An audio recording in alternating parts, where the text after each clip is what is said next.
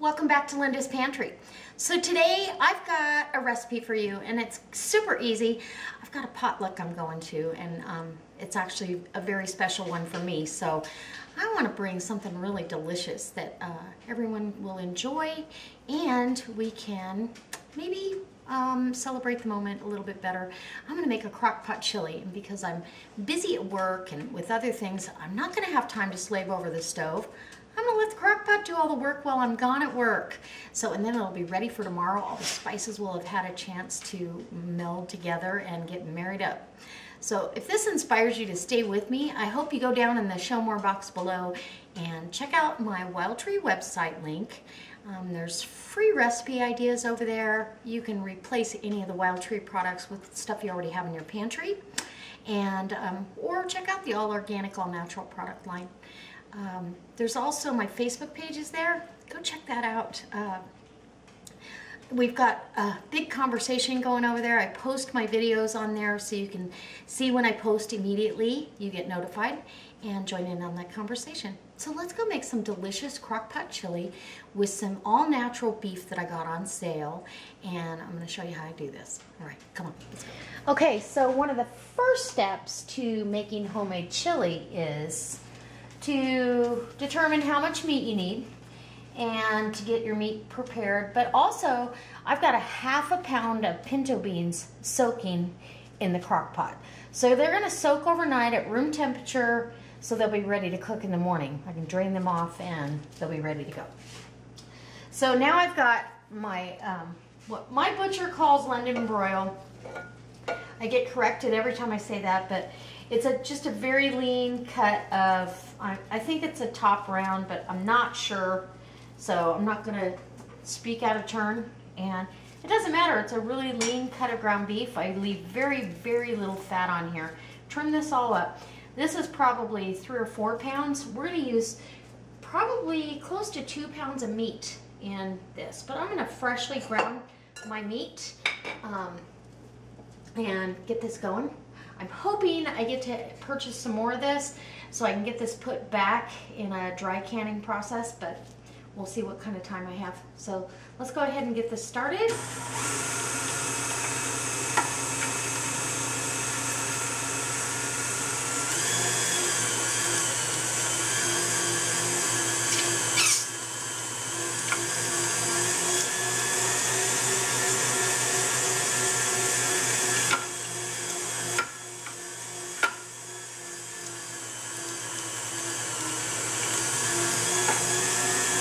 Okay guys, so this is the result.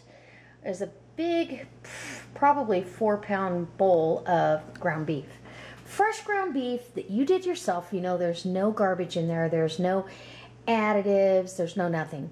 Now I will say that somebody gave me a tip on getting all the meat out of the grinder and kind of cleaning up your grinder.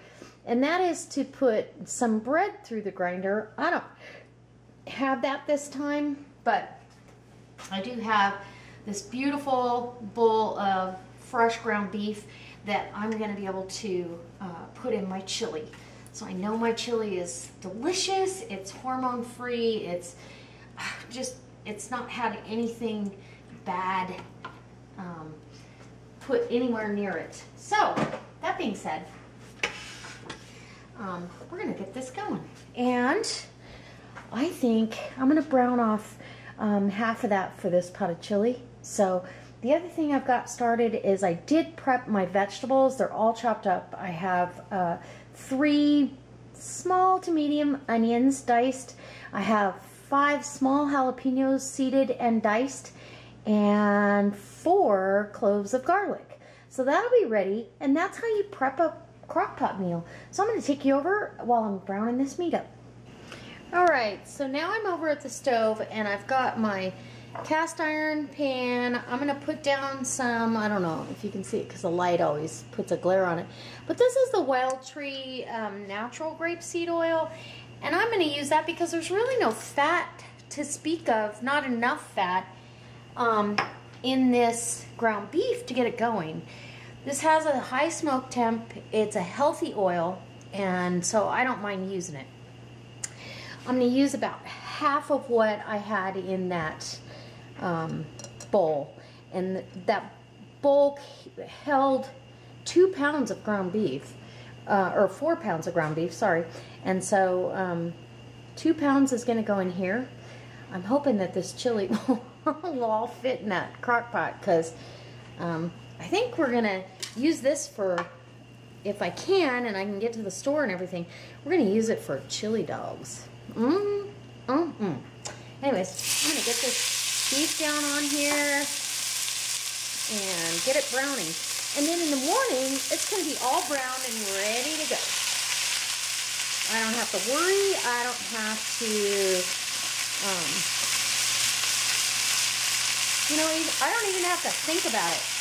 So there you go. That's my ground beef.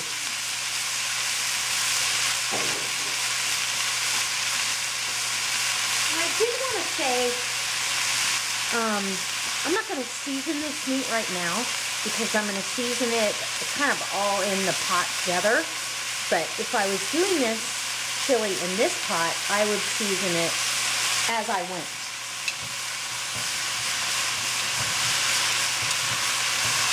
So you're just going to brown that off, and that's all I'm really doing. So I'll bring you back when it's all browned up, and we'll move on to the next step. Super easy. All right, so this meat is all browned, and there's quite a bit of juice in here. And I'm not going to throw that out. I am going to turn this burner off. I'm going to let this come down off this high temperature, and I'm going to put this into a container with the juice from the meat, or the stock, or broth, whatever you want to call it. That's going to go in my chili as well. I don't want to lose that. So that's like beef stock, basically.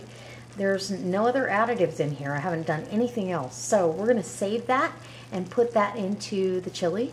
And so this is going to go into a container, and I'm going to refrigerate. After it cools down, I'll refrigerate it overnight, and it'll be ready to put in the crock pot in the morning. Now, you could use home canned ground beef. Normally, if I was sending this with my husband, that's what I would do. I definitely have to get on making some more, because we're almost out. And I've got canned ground beef that I did a wet method, where you cover the cooked ground beef with water. I'm not as fond of that as I am the dry can method. The dry can method tastes just like this. So let's get this put away, and I'm going to see you in the morning, because I don't have anything else I have to do tonight. In the morning, all I've got to do is dump everything in. It's all ready to go.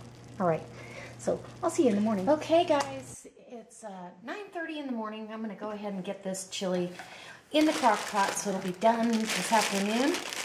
And I've got my vegetables all here. There's 3 medium onions to recap, 4 small or 5 small jalapenos seeded and diced up, a few cloves of garlic all minced up. Got to have lots of garlic, and about 1.5 pounds to 2 pounds of ground beef that I've already browned off last night.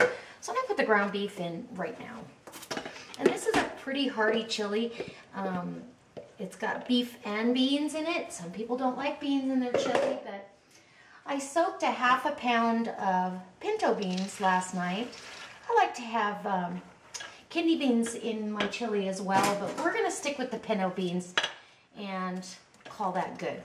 I've turned my crock pot on high to get it up to speed. This is a 7-ounce can of diced green chilies to go along with those jalapenos. Okay, I like it spicy, you know that. Then we've got some organic diced tomatoes. Gotta love some organic diced tomatoes. 2 cans of those. And I'm gonna need some water to go in there, because those beans are not done swelling up. So we're gonna add some water. They've got to rehydrate. And this is gonna be a big pot of chili. This is great. It's gonna have tons of flavor and textures. And now I'm going to dump in this whole big bag of veggies. And then we'll get to the seasoning part. I'm going to do this a little different than I've done for you in the past. just because it's really super easy. And what makes this even easier is on a crock-pot meal, you can do this the night before, get everything ready like I did, and then you throw it together within 5 minutes in the morning and let it simmer all day. And before you know it, you have this beautiful pot of chili or whatever pot of goodness you've got going on. So, okay, so I think I've got that mixed in pretty good. And now I'm going to show you my sauce mix. And this, it actually seasons 2 pounds of meat. You can make it mild, you can make it hot. It gives you some suggestions here on the back, but I really feel like these are time saver. When they go on sale, I get them because it's got everything I need in there. So you've got your chili powder mix, which is absolutely wonderful. You've got a little package of masa flour. If you want to thicken your chili at the end, it gives it that nice masa flavor. And then you've got some cayenne pepper here and salt. The salt, it's nice to be able to leave it out, and I'm going to leave it out. I'm trying to eliminate salt in my diet wherever I can. I feel like with enough flavor, you really don't miss it. Okay. And then the cayenne, I think I'm going to wait till the end to do that because I don't want this so hot that it's uncomfortable for people to eat this at the potluck. I want everybody to be able to enjoy it. And some people have wimpy lips. You never know who's going to be there. Okay, let me get some water out of my kettle. And this water's on the warm side because I use this in the morning to hydrate Sage's dog food and get the chicken mixed up in her kibble. So let's get a fork and we're just gonna bring this together. And honest and truly, these are just dried chilies that have been dehydrated and put into a powder. Now we've got this kind of a paste, but I do need some more water.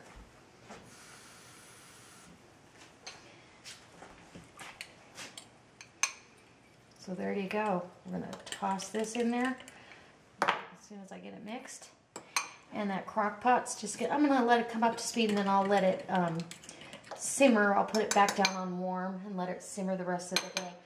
And finish cooking those beans. That's really all we're trying to cook at this point. So let's bring you over for a quick close-up so you can see what's going on. Okay, so doesn't that look good? It just looks delicious. And this is the chili powder paste seasoning packet. And I love these. They can be a little expensive if they're not on sale, but I always catch them on sale and buy as many as I can afford. And then it makes for quick and easy chili. I don't really have to think about it. Now it's starting to take some shape and color. And if I need more, I'll get more in there, but we're going to let this simmer and go. And the vegetables are going to let go of a lot of their own juice and flavor. And so that's how it works. That's chili in the crock pot. Pretty darn easy. And it's going to be so delicious. I can't wait. All right, guys.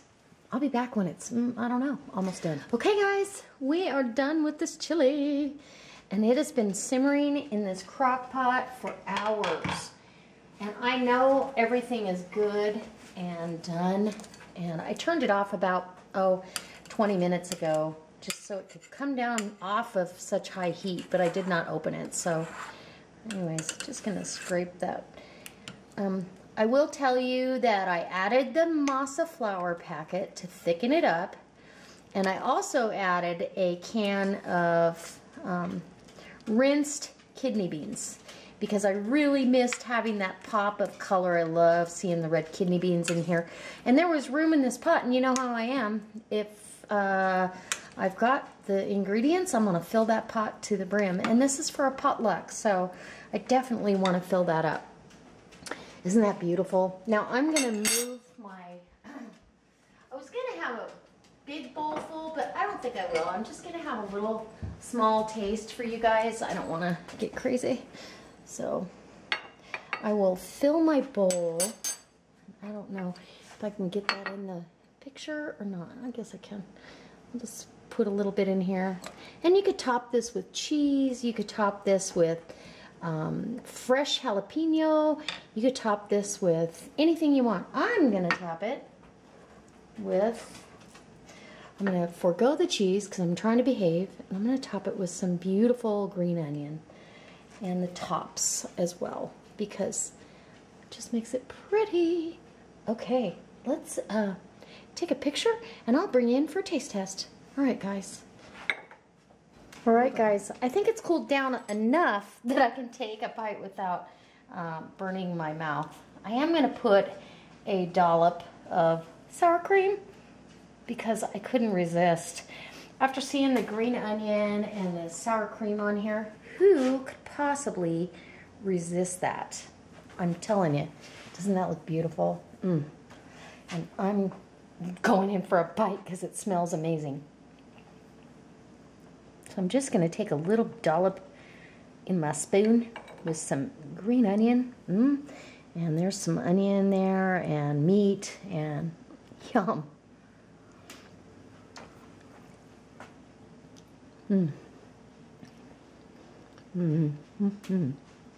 Wow, that is amazing. You know, I make chili all the time, but I don't believe that I've ever really made it like this in the crock pot.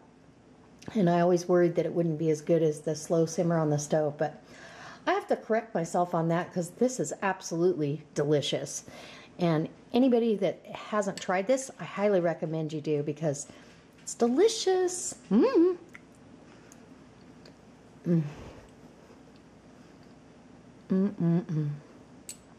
Wow, that's amazing. It's absolutely wonderful. The beans that I soaked overnight are perfectly tender. All the spices, it's not too spicy.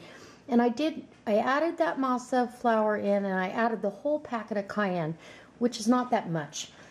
This was a big pot of soup, so it'll be friendly for anybody who wants some. The jalapenos have their own little flavor in there, but they're not hot.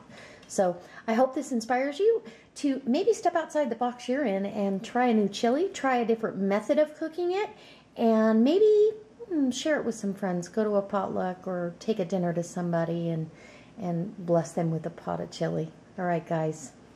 Until next time, I hope you come back because I got some more videos on the way. And maybe you can give me a thumbs up and share it on your Facebook page. Keep me going. All right, guys. See you next time. God bless.